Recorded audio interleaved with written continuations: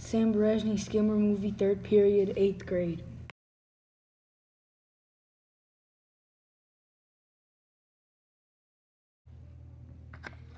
So I use these diagonal lines to represent kind of speed, and then I use this lightning bolt and thunderstorm to show anger.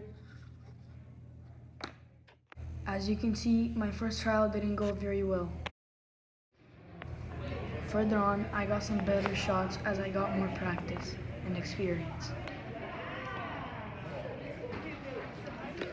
According to the Bernoulli's principle, my skimmer flies because of its shape, which is kind of shaped like a wing, but also it has this little bumper right there, which slows down the air that goes through, and in the back, this thing goes down, trapping the air and making less speed but greater pressure, and on top there's higher speed but less pressure.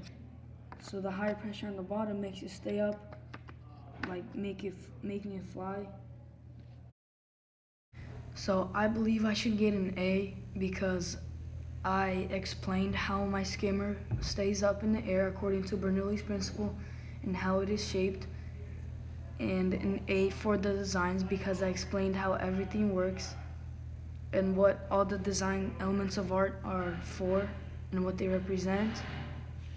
And I had a good introduction, saying my name, a period, and grade, and I also had a couple of videos of how my skimmer was flying.